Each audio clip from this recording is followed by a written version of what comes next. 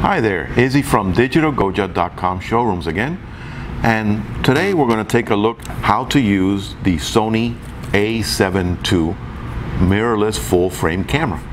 So if you like this video, remember to click the like button underneath and subscribe to our channel for some further questions and sessions.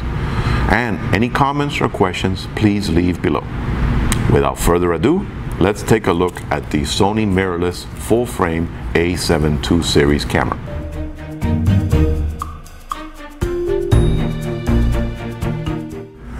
What is the highest ISO I can set on my new Sony a7 II series?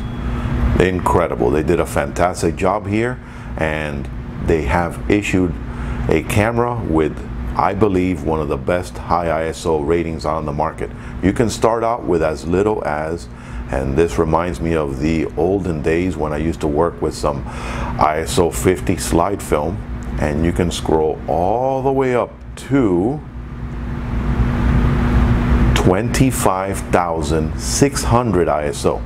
And since they have a really good high ISO noise eliminating filter system built in, it allows you to work with this and not have issues later on when you're having problems with noise. That's been eliminated almost entirely in this camera. So they did a really good job in being able to allow the videographer and the photographer to work with super high ISOs.